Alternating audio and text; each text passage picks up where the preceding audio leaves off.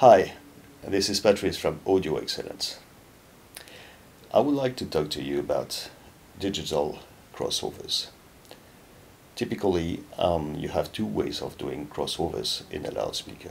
There is a passive crossover, which is the most economic way, and you have the most performing way, which is using a digital crossover and feeding each low pass and high pass channels to a separate power amplifier. To derive from a general signal a high pass and a low pass channel, you need a unit like this. This is a DSP-48. 48 means 4 inputs, 8 outputs. We also have a DSP-24 and a DSP-36. I'll let you guess how many channels there are in each of these. So all the outputs receive an input signal from one input channel or more. This can be routed and added like you wish. The analog to digital inputs and the digital to analog outputs are all operating in 24 bits, 96 kilohertz, which is the best available standard at the moment.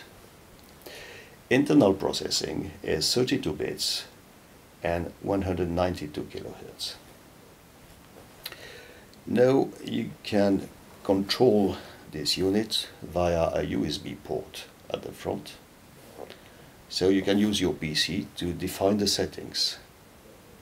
Once the settings are done, they can be recorded in various memories according to the setup of your sound system. You've got also some RS485 ports at the rear, 2 of them, and a voltage selection. Inputs and outputs are all balanced and connectors are of the XLR type. This little unit is really the magic tool to set up your complete system. It can handle by MPEG your 3 front loudspeakers, plus managing the bass, the LFE. If you want to know more about our products and especially this nice DSP processor, just visit our website at www.audio-excellence.net. Thank you for listening.